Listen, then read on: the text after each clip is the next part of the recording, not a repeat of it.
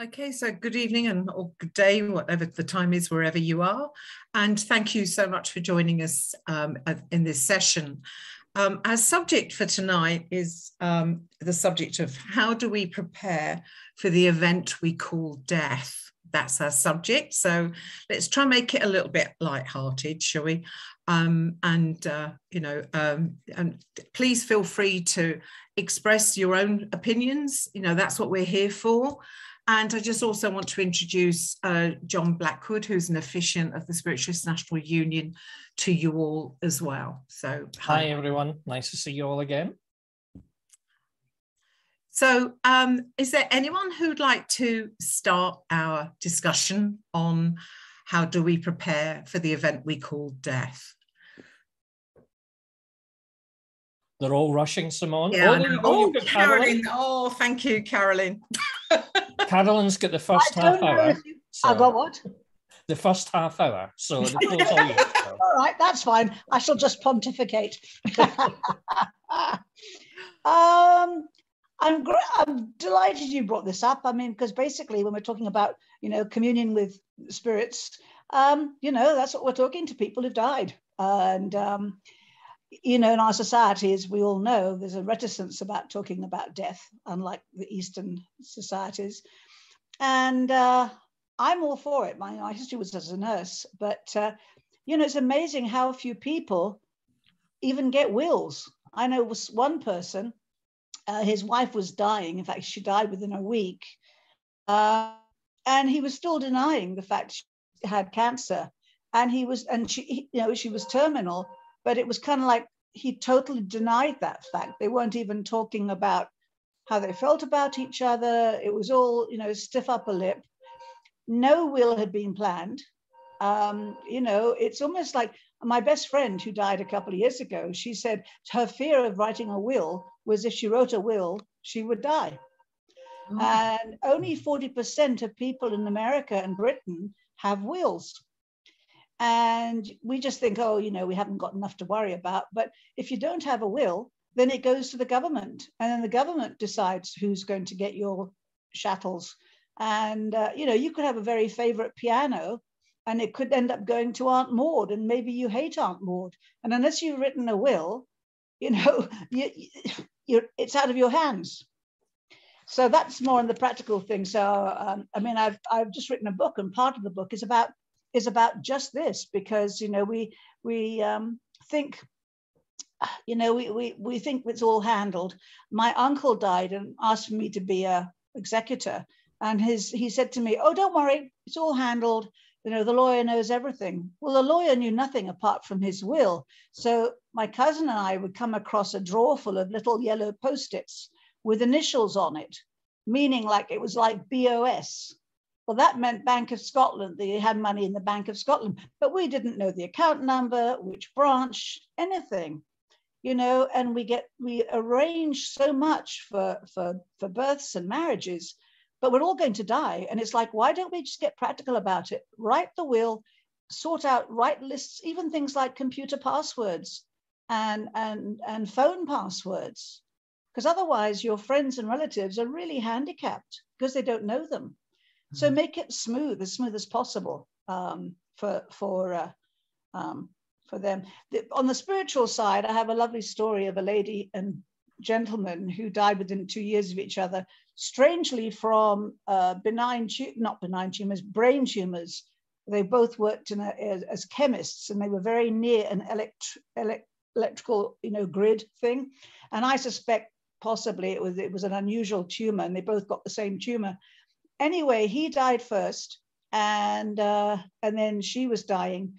And as she was dying, I literally saw this light come down from somewhere, and it came down, and I got this vision of this light coming down, meeting her light, and the two of them circling together and lifting up together.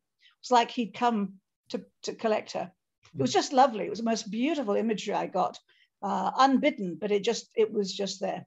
So now I've had my half an hour. There you go. Well, the first thing I would say, Carolyn, is after this evening's session, I want you to send all your bank details and your passwords to me. Will you do that? So that's part of your preparation. I'll take care of everything for you. You don't need to worry. So there we go. But seriously, when it comes to, obviously many religions talk a lot about, you're quite right, Carolyn, that they talk about preparing for that moment of meeting your maker, or however you want to explain it and express it. And we spend a lot of time as spiritualists talking about what happens after that point of death. But to be perfectly honest, I don't think we talk at all about the concept or the journey to which we would get there. And, obviously none of us want to think about it, even though we're spiritualists, but the concept of anybody passing, and I think one thing we all dread is the event and how we're going to go. So we tend to put all of those thoughts out of our head. And Carolyn, obviously there's practical aspects we need to think about of our inner lives, but what are the spiritual aspects we need to think about as well too? So if we believe that there's a life after life, life beyond this physical life, how can we prepare ourselves for that? Is what we do just now, does that prepare us? Does that set ourselves up for our next existence? I'm really keen to get some of your views on that, to see, do you think what we do now, here and now, actually has an effect on what's going to come next? Or does it matter? Maybe it doesn't matter at all. Maybe we don't need to think about it. It's just one of these life events we just accept and we move on. But it's interesting that a lot of religions talk about preparing for that moment, in the sense of making sure we live the best kind of life we can, and constantly assessing ourselves and judging ourselves, perhaps.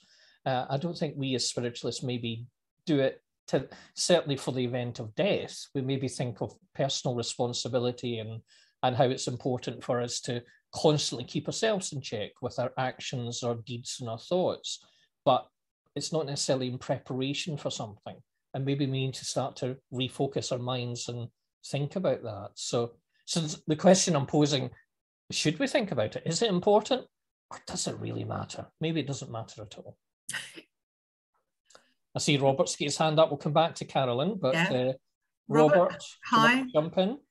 Hi, yeah, I was just when you're talking about that, I was just want to share an experience that I had when it was 1 week I was at the Arthur Findlay College, and we were all sitting around the dinner table, and you know what it's like if you've been there, you get to know the people that you sit with at dinner, breakfast and lunch.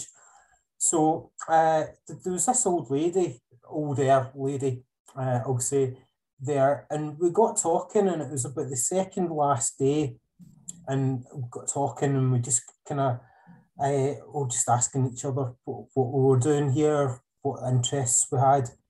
And she said that I had asked her the question, so what brought you to the college to do this week? And she said she was preparing for death. Wow. And it's a good place to go then, isn't it, really? Yeah. Well, yeah, I was quite taken aback by that. I thought, what?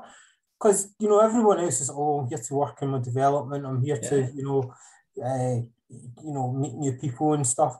And she's just like, I'm here preparing for death. And as the conversation went on, she had said that she'd got to that stage in life where it could happen anytime. She was in her 80s, and she was saying that she thought she could pop her clogs anytime.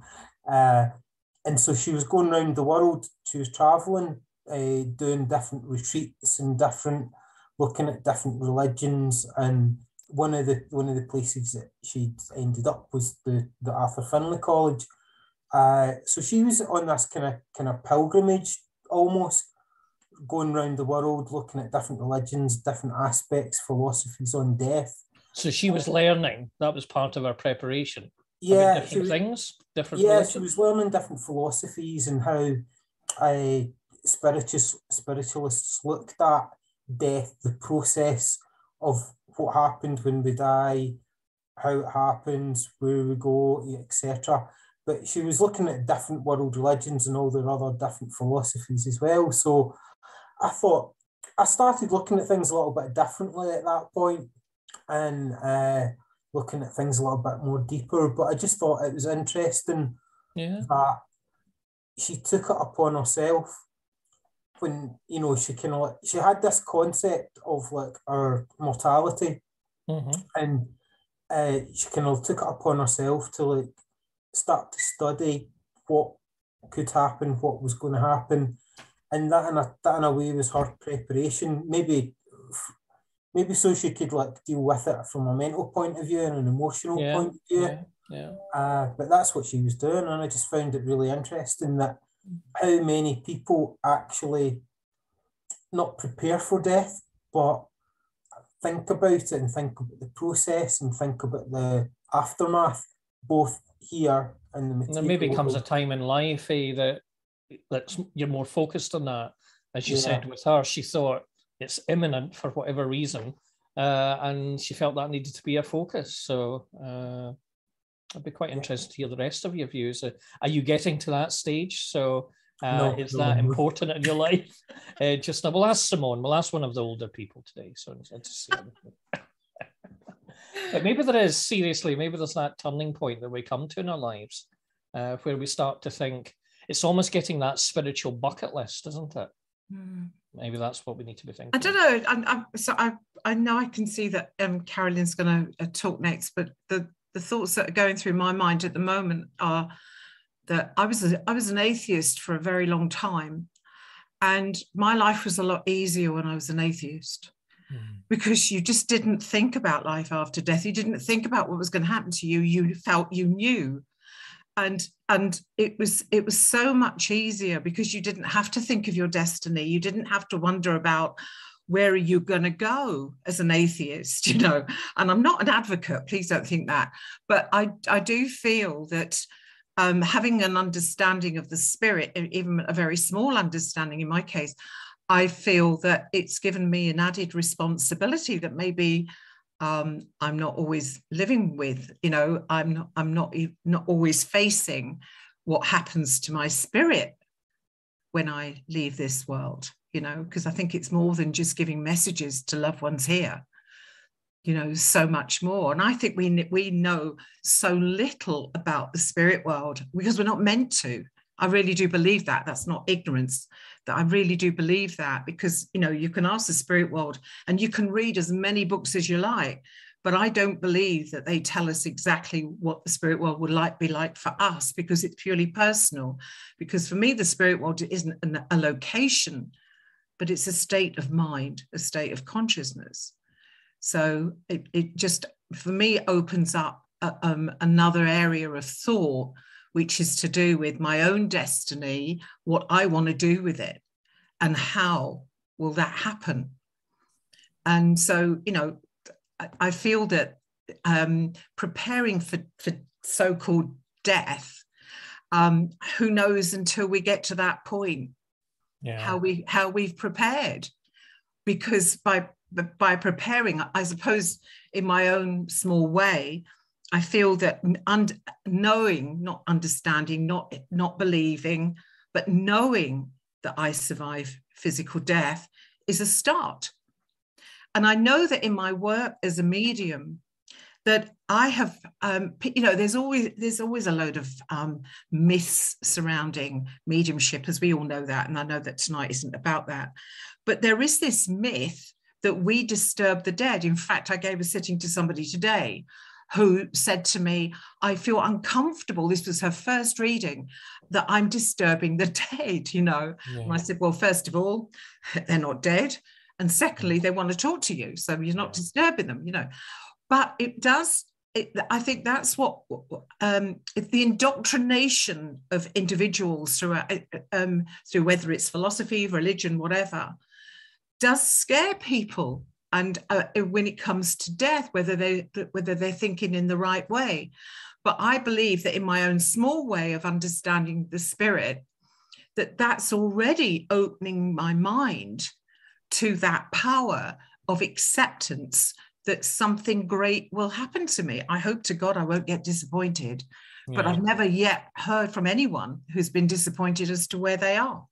Never, you know. That's interesting. On two counts, actually, you mentioned, funny enough, last month in our Lyceum within the church, we had a discussion about just the whole concept of being a spiritualist and and what it means to you. And I did think about the concept of being an atheist. And years ago, I always had the view that actually being a spiritualist helps you, because you have not just a belief, but a knowing and understanding of the continuance of life. And that gives you a reassurance and takes away some of, remember one of our early discussions, it takes away the fear factor. Yeah, absolutely. And I think that's really important. However, I flipped that in its head when we had this chat, and I thought, actually, do you know what? It might be much easier to be an atheist. Yeah, because constantly we're thinking about, oh my God, I need to think about what I do here, or check myself, and the responsibility we have. And okay, people who are even non-religious perhaps have those thoughts too. But, you know, I think there's a huge responsibility we put on our shoulders as spiritualists to be good the best way we can. And the whole personal responsibility thing, if we take it seriously, is quite challenging. Absolutely. Whereas we could quite easily throw all that out and just say, do you know what? Let's just believe there's nothing. And then life actually might be much easier. And that was a very strange concept. And we were talking about that. But funny enough, it was yesterday, I suddenly thought, see, when we get to the spirit world, I wonder if we'll be disappointed. I've never heard anyone say that they're disappointed. And it was just interesting you said that. And I thought, actually, I wonder if it's maybe one of the biggest, you know, come downs, really, and thinking, oh my God, you know, because we think of this utopia, don't we? And this wonderful place. And I thought, well, actually, maybe it's just the same. It's more of the same. And that maybe for another discussion another night. Yeah. But that's where I was yesterday, funny enough, when you mentioned that. Okay. So, Carolyn. Yeah, that preparation, I think, was important. Yeah. Carolyn.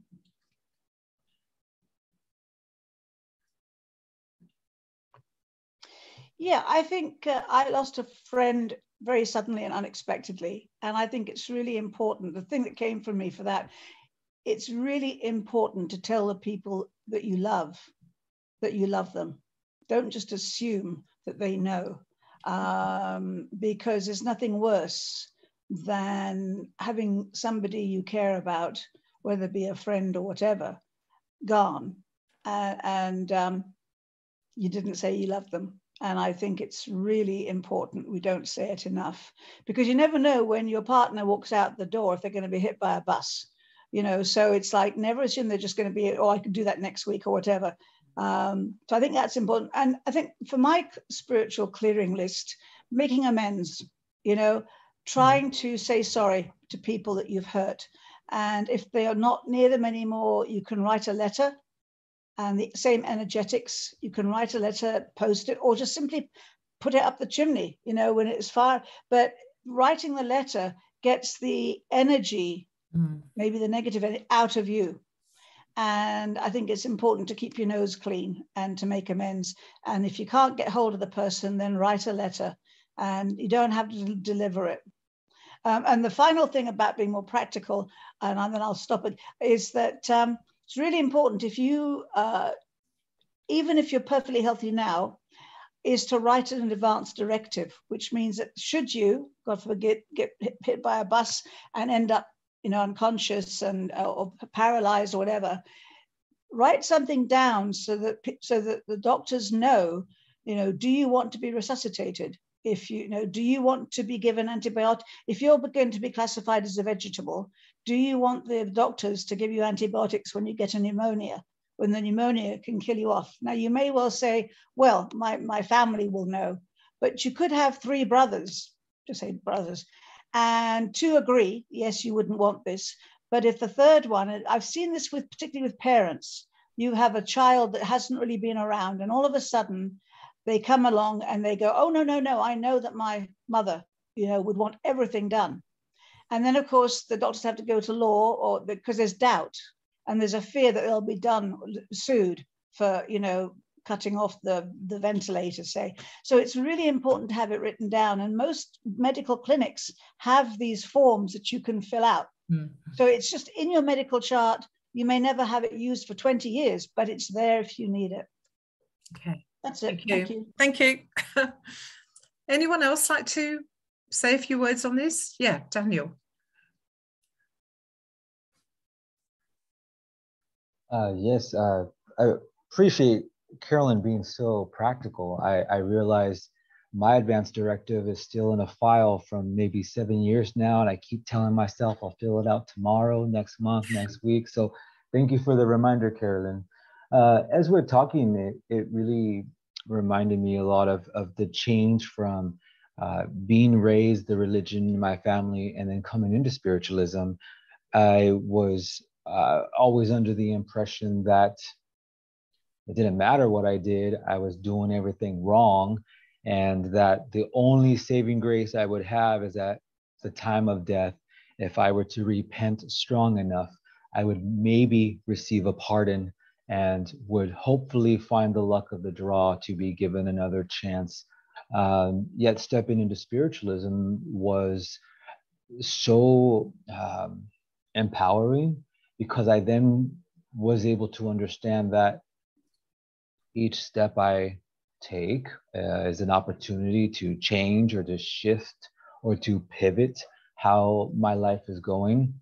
But then, as others have mentioned, it then became this awareness of, oh, so I am responsible. It was almost easier believing that I could not do anything correctly and I would be punished. That was almost easier to accept than to realize I participate in this process. And for me, it gets to this place when I watched, I got to observe and witness the passing of a parent. I wanted to do everything in my power to prepare him for death. And Dad was funny, very humorous, always believed in loving God and always believed in love towards each other.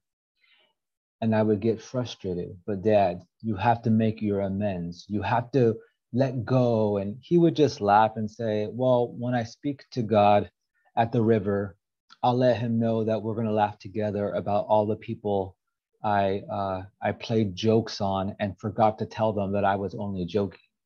And this for me, sometimes I get too controlling, where I realized I needed for myself for Dad to accept what I thought he should versus simply allowing him to be. And I think for me, it's a reminder of how we can easily get caught in how easy it is for me to decide how someone else needs to prepare for death, and then forget for myself how to prepare. Because in preparing, am I living my life, or am I too strict following a code of conduct and no longer living? And I will admit for myself, I can thankfully for spiritualism and awareness, it has brought me to a place of easing some of my fear. But you know what I'm most afraid of? I laugh because this shows a little bit about my personality. I'm most afraid of what others around me are going to do without my input.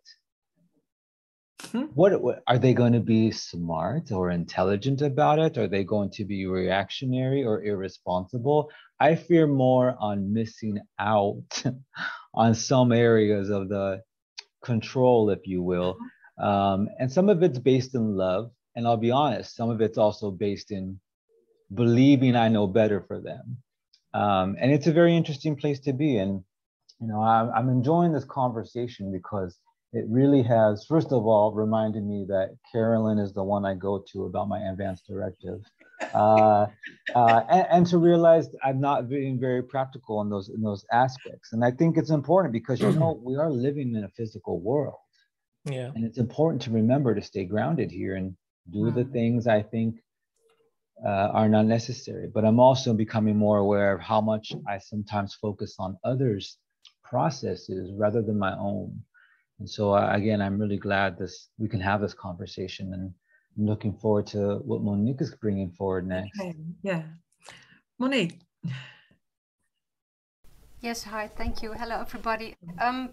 How do we prepare for dying, for death? That's a tough question. And for me, it's the best preparation is to live to the fullest. Yeah. That's for sure. To live, to get all of life what we can, and to step in that roller coaster of life and going through all the valleys and hills and conquer fear and getting an understanding of what love really means and getting an understanding of ourselves, who are we?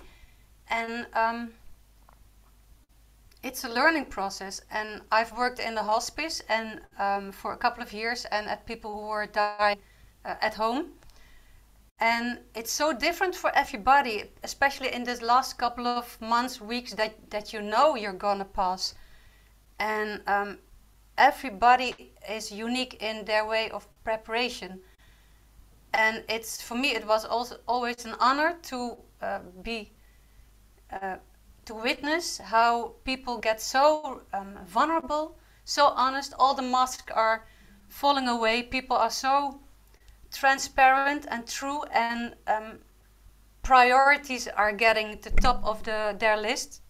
What's really important, who do you love, who do you take care of, and let people know what you wanna share to them. And what Carolyn also did, making amends, very important, making amends, but also to yourself, forgiveness. Forgive yourself, forgive others if possible, and learn the concept of God, that spiritual part. Learn, because I have seen in the hospice that some people didn't believe there was anything, and which gave a lot of fear at the end, because they couldn't let go, because they thought, okay, this is it, and the abyss. And I've seen people who were so having the feeling of, and saw their mother, for instance. There was a woman who saw her mother in the room.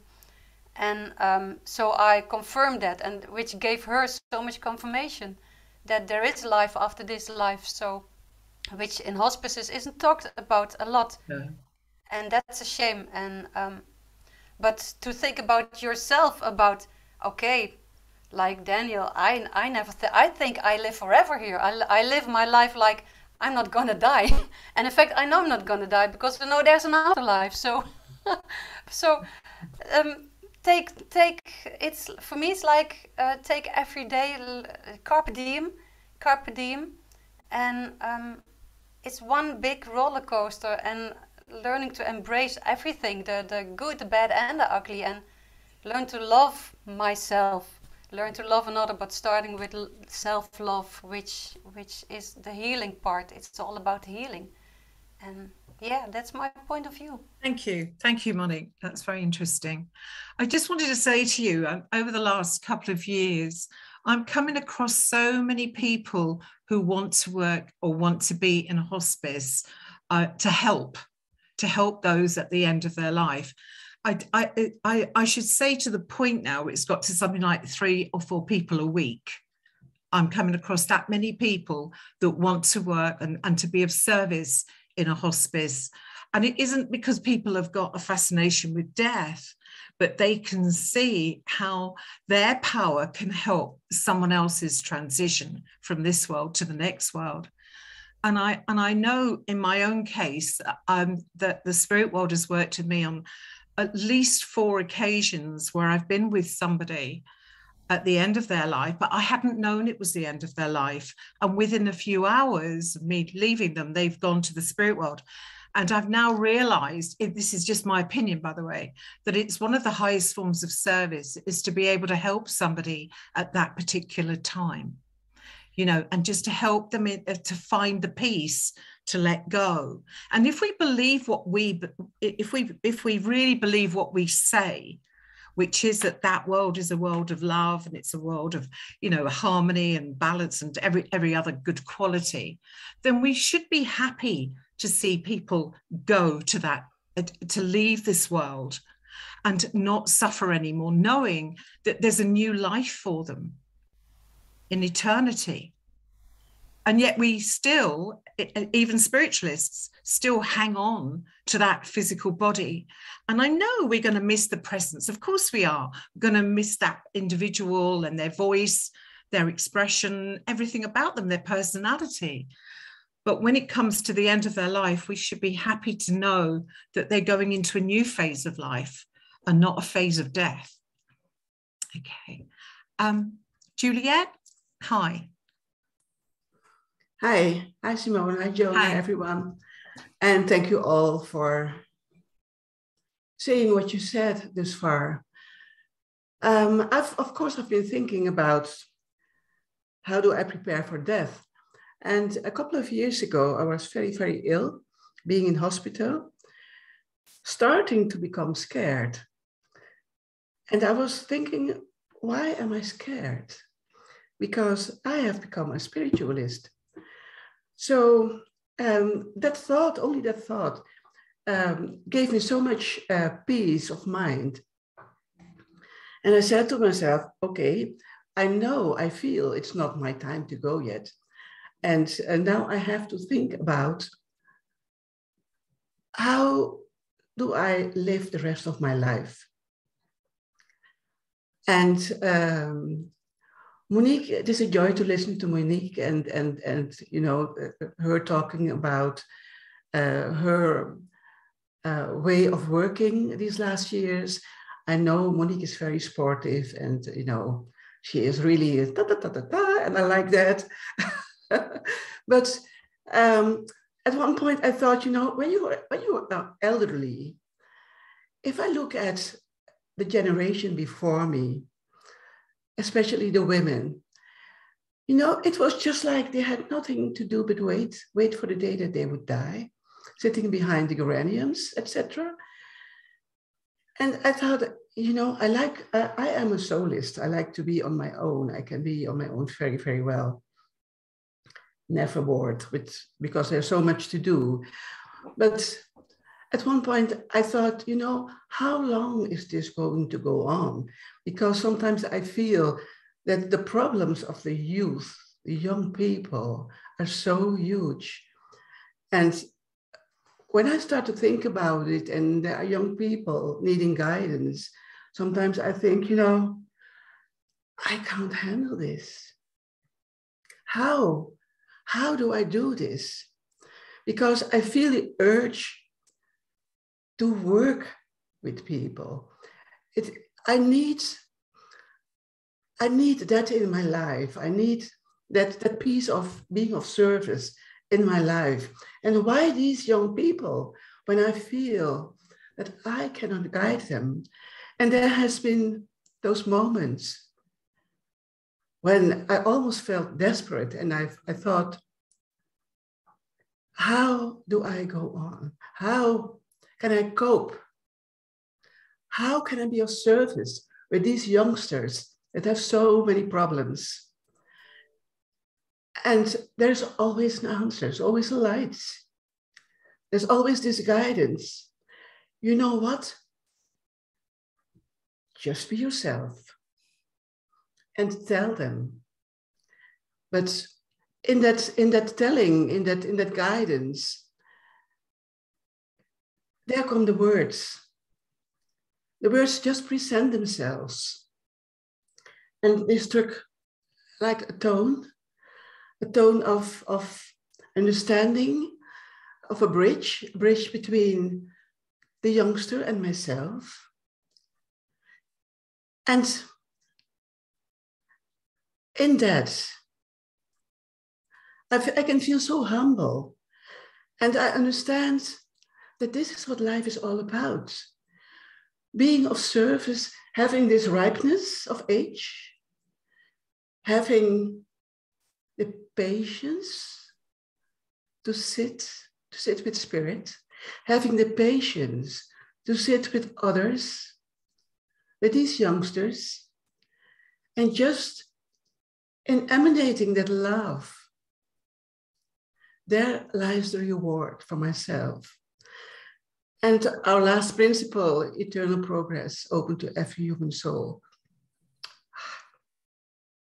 It is so dear to myself.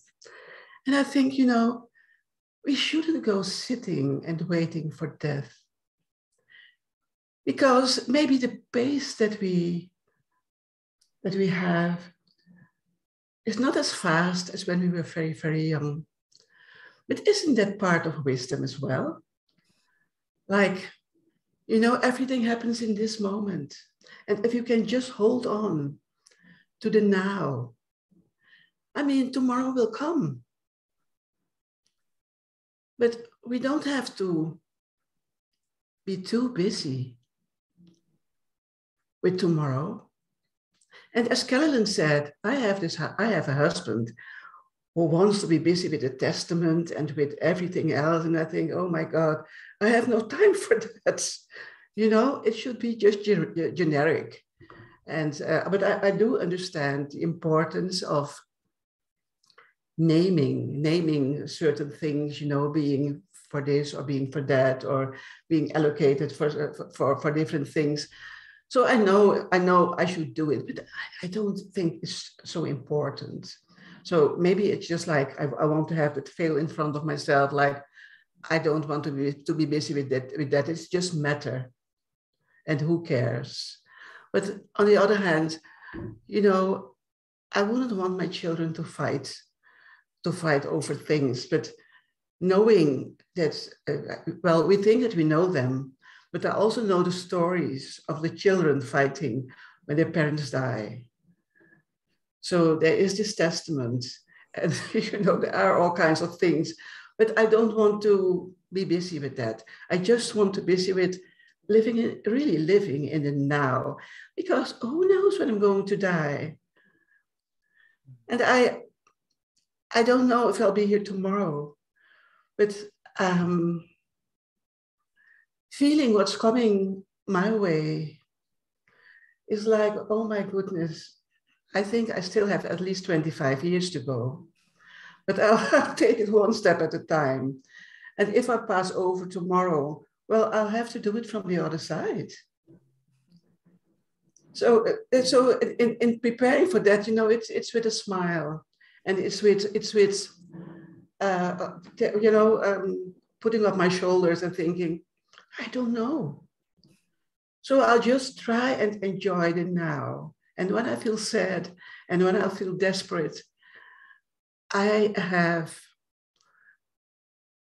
the ability thrown towards myself, like, you are loved.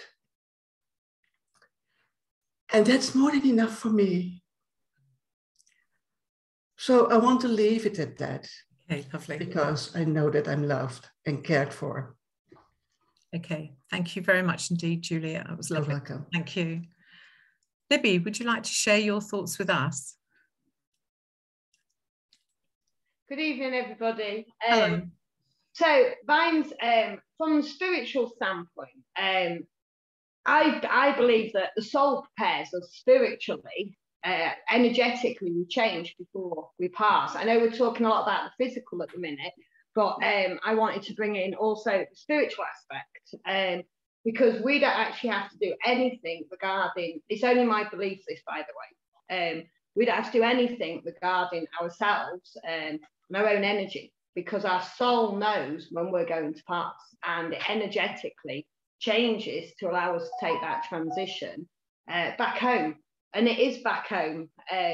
I know moving forwards, the spirit world are definitely bringing us more of a understanding of home, to release that fear factor. I know that I lost my mom, and when she went to the spirit world, I walked in and I could just feel her energy all around me. I wasn't a spiritualist at that point, didn't have a clue about anything.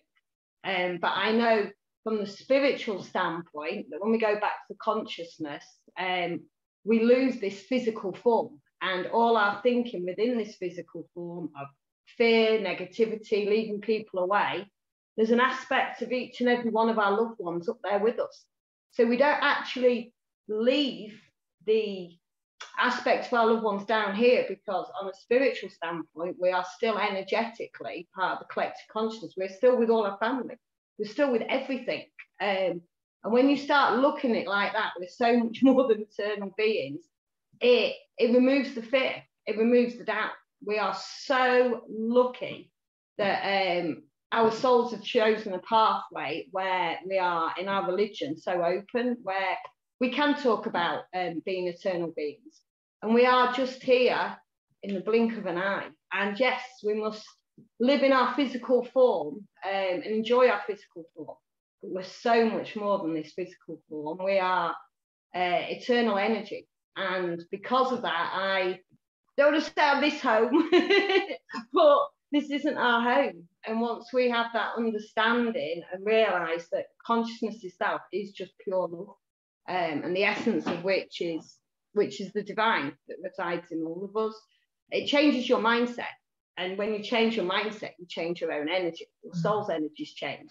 And that's what happens when we sit and we become spiritualists. But my belief is that our structure of energy is changed just before we start to pass.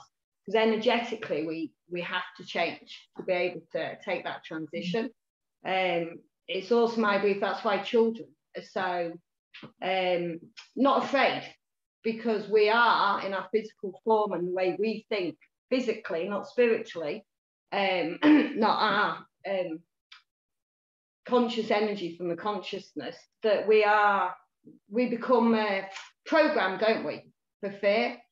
And yet the fear is of what we have to go through. And, you know, our loved ones around us, we just seem to focus on the aspect of their passing, or if it's been a hard passing. But it's like looking at a rose. Instead of concentrating on the thorn, let's just concentrate on the petals, on everything that they truly are. And yeah, we get to go home. And when you've had a glimpse of the spirit world, which a lot of us have, or felt that pure divine love, the fear's just gone. It really has. So I just wanted to share that with you all. And it's only my belief. No, that's lovely. Thank you very much, Libby. You just brought something to my mind. A few years ago, as I was waking up, I heard the spirit world say to me, "Your father's spirit is preparing to leave his body." And I promise you, it's the last thing I would say. They're not my kind of words. That's not my terminology. And I thought that was ridiculous. My dad's perfectly okay. But within 3 days, he was in hospital. But he actually passed a couple of months after that. It wasn't straight away. So obviously there is a preparation that goes on within that power, as you say. See, energetically, only my opinion, understanding, energetically, structurally, our soul has to change. So it's our soul aspect that goes back, so it can permeate certain parts of the consciousness. My mum knew she was going to pass months before. She kept saying, "I won't be here forever, Libby." And I wasn't a spiritualist then. I wasn't awakened. I was in Libby land, plodding along. But she knew, and energetically, she had picked up on that. Yeah. And you can sometimes look at people, can't you? And you, especially pictures, animals. I will use animals as a better example. And you can see in animals energetically them changing when they're going to take their transition. So spiritually, we don't have to do anything. No. But we all think with a physical mindset because we're in a physical form, a human form. So thank you for sharing that, Simone. No, your words just resonated with me because I'd heard that, and it was, you know, if they were going to use my terminology, they would have said your dad's going to die soon, but they didn't say that. They said your father his spirit is preparing to leave his body. Physical form is just that. It obviously we don't need it, but we're energy at the end of the day, and structurally that changes. Still prepared. Yeah. The new generation coming through have come with a very new energy structure, and because of that, they're just bringing through words as well in the trance, where we've got more of an understanding of the consciousness. You know, so people's souls remember more, but obviously we can't remember too much, or we want to be here, not in a bad way, but because we're here for learning, aren't we? We're here to evolve ourselves. So no, I just wanted to share that. I've never been on one of these in my life, so I was very nervous, I won't lie, but thank you for listening, everyone. No, it's been very interesting. Thank you, Libby. Thank you. Okay, anyone else like to share their thoughts at all? Joe?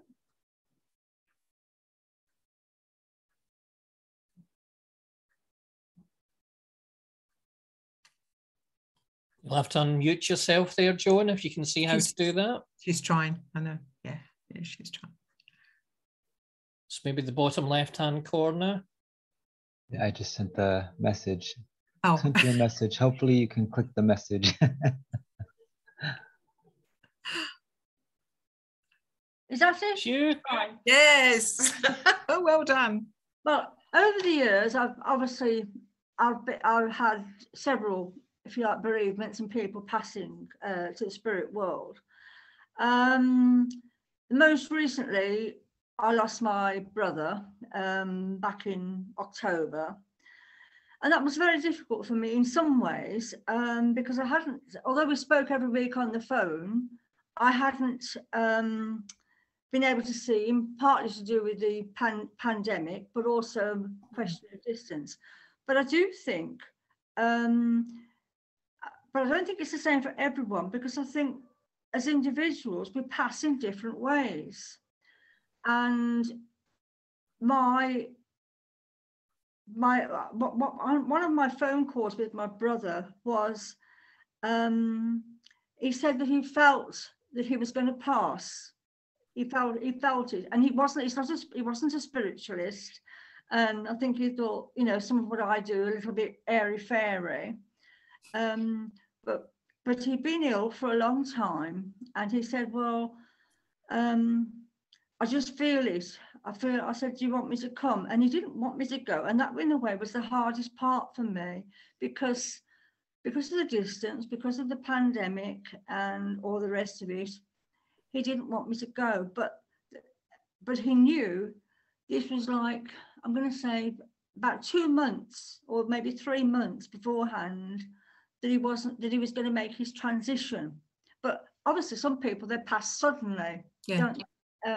So there isn't that. But I had a similar thing, you know, 30 years ago when my mother passed, except it was a shorter period. She said, deal with your flowers on Monday. She was actually telling me what to do about the flowers. So, you know, so there is that sort of thing. All I'm saying is that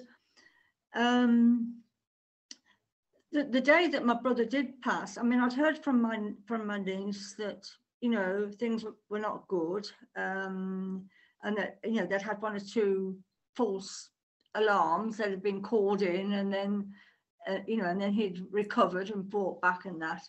But the morning he did pass, similar to what one of the other ladies said earlier, about 4 o'clock in the morning, I came downstairs and I just saw all this, I'm going to say aura, or different sensations of things happening.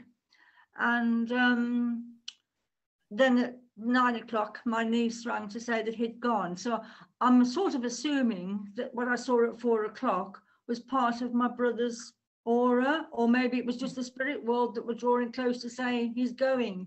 But he knew he was going, and that was really my point, is that I think, but it isn't the same for everyone. But some of us, if we have a long illness, as he had, he knew he was going to make, that he was going to pass. I don't think he knew that he was going to make a transition to the next world, but I think he knew that he was dying. So that's really all I wanted to say. Yeah, no, that's lovely. Thank you, Joan. It's great. Thank you. Yeah, I'm sorry about your loss too. Thank you. Okay. Anybody else like to say a few words? Anyone else want to share? Yes, Roger, where are you? Gone. Yeah, hi everyone. Hi. Growing up, I sort of went through all the different religions, Baptists and Methodists and Church of England. I was Christian in Church of England. But I just feel that religion is a man-made thing. I think we all know that as spiritualists, and I think it's the controlling factor and the indoctrination that confuses everyone. There's a saying about, you know, treat every day as your last, because one day you'll be right, you know. That's right. And I don't like heights, so I'm not going. So, but I like spiritualism, because I'm not really a practicing spiritualism. Well, I've been dabbling for the last 30 years, but I just find it uncomplicated, because there are no sort of books, or, you know, like Bibles or things, and it's just a thing built around I don't want to say silly really, but I don't want to say built on love, but it is basically, because that's the basis of it from my point of view. And there's no complication with, you know, confessions or, you know, you should do this, shouldn't do that, and all the guilt that goes with that. And I think people are going towards spiritualism much more now, because they're not necessarily searching, but they're just getting fed up with what's out there at the moment. I mean, some of the things that one reads about different religions, how they control people, I think it's frightening. And I forgot the lady what said about the young people, but I think the young people are the same now as they always have been. I mean, I'm 79 now, and I can remember when I was a child, you know, we all had the same problems, maybe not so the technical ones like texting and all that sort of thing now, and the online stuff. But I think we all had our respective problems in those days, and I think you just got on with life. You know, you just try and do your best, don't you? I mean, if you see someone that needs a bit of help, you help them. But I mean, it's not the thing that, you know, how can I say, just be yourself, just be a nice person, basically. And that's what I want to say, really. Yeah. I'm not very good at expressing myself. No, I think you've done really well. Thank you very much, Roger. You just reminded me of something that the Spirit World told me a long time ago, and it was, it's not enough to know the Spirit. It's how you use it to move people's minds away from indoctrination. That's what they told me, you know. And, you know, and that's what why I rebelled when I was a lot younger, against religion, because I didn't like the examples around me at the time of, you know, it's so, I mean, when I look back, it's so pathetic, really. But the woman that used to, that was working in a Christian church, and her sons used to shoot sparrows. And I couldn't understand that. I just couldn't put the two together. How could somebody be religious and allow their sons to kill birds, you know? And, you know, and that was one of the things I looked at. And then when, you know, later on, I started to look at the fact that in the UK, you know, it was illegal to attempt to take your own life. Mm-hmm. And then if you did, you were buried in unconsecrated ground. Until that, I think, don't quote me, but I think it was 1965 when that law changed. And that was through people pressure. Mm-hmm. And people decided, but can you imagine if you were a Christian and you believed that you were being buried in unconsecrated ground? That would be your own hell, mm-hmm. I'm sure.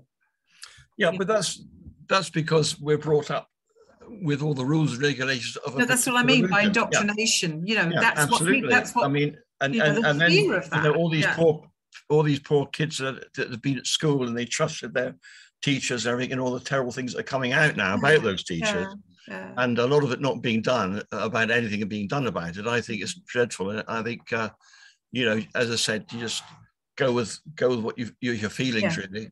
Absolutely, but what I was trying to imply was that sometimes people do good people do good things, you know, and laws change, you know, and hopefully now people are becoming a little bit more open-minded, not quite so black and white as they used to be, because society has moved on, hopefully intellectually, you know, and that's all we can hope for. One thing I'd just like to say about, I mean, I lost my brothers, my sister. There's just two of us left, and my eldest brother than me now. But I had a friend a few years ago, and he had cancer, and it was terminal. And I had so much admiration because he never once complained, and he was always upbeat. And I used to go and see him most days. We laughed and joke, and he'd say, "Will you say a few words for me?" And I thought, "Yes, I will," but I didn't think anything of it. And he thought the church is going to be absolutely packed. We just had a laugh, but the church was absolutely packed. And I just say a few words. And the trouble is, I get quite emotional sometimes. It was very hard for me because we've grown up together, you know. But I just thought how brave he was. I thought, well, I wonder, you know, when you're thinking about death, I mean, are you worried about what's ahead, or are you worried what you're leaving behind? I mean, the love of your family and your friends and whatever your things are. because no one's, although we've all communicated with spirit, no one knows 100% what's out there, do you? No, I totally agree with you. Yeah. Totally agree. Mind you, that's part of the fascination, really. Yeah, it is. Because the not knowing is the thing that attracts me, because I think there must be something there, because when you think like the tide goes out, it comes in, the sun goes down, comes up, the moon. So everything is a cycle. So why should life be different? Mm. Amen. I remember, you're reminding me actually of when my grandmother passed, and my grandmother brought my family into spiritualism. And it was very much a preparation for her before she passed to spirit. So she did prepare for that event, but we did it together as a family. And it was a wonderful but sad experience at the same time. So we knew she was going, we didn't quite know when, and she was ready to go. And it's even going back to the beginning when Carolyn was talking about some of the practical aspects. Well, she did that literally just before she passed. She decided what would happen with all of her stuff. She decided what she would wear. She actually got the undertaker in and chose her coffin and how everything would look and how everything would go in the day. And, you might think it's macabre, but actually it was a cathartic experience for everybody, because she even cleared her house, which was amazing as well. She was literally in her deathbed. She was still with us compos mentis, but she said, see that, I want that to go to so-and-so. And she divvied everything up. And that was part of her preparation. And we used to joke, if there was silence in the conversation, we would go, are you dead now? So, and then she would answer again, no, I'm not away yet. So, but it was a wonderful experience. And I thought, do you know what? It was great to have that time where, and, we spoke about, I said, when you go to spirit, she lost she had a husband and she was very close with her mother. I said, who do you think is going to be there to meet you if that happens? So, and we spoke about that. And then she thought, you know what? I've been thinking about it. I don't know who I would want most. Maybe both of them. I don't know. And these are conversations you don't normally have. And it was great. It was a great experience. So maybe we need to think more about that, and just, if we are lucky enough to have that special time, I guess, before we go, how are we going to spend that time and with whom? I'm amazed that you remember a Z bed. Oh, well, I think, sadly, I think we're coming to the end of our discussion this evening. And I just wanted to say thank you to you all for coming and for joining in, and especially for those that have spoken out a little bit. I just want to say our next session is on Wednesday night, the 9th of March, and the subject has naturally evolved to, the subject is God and religion. Okay, so that's our subject for the next month's session. But I would like to say thank you to Daniel for all his hard work behind the scenes. Thank you again to John for his very valuable contribution. And thank you all very much indeed for attending. I really enjoyed this evening, and you've thankfully made it a nice light subject, not one where we're all going away feeling quite down and depressed. Okay. But thank you again. You've been really great. Thanks a lot. Hi, everyone. Take care.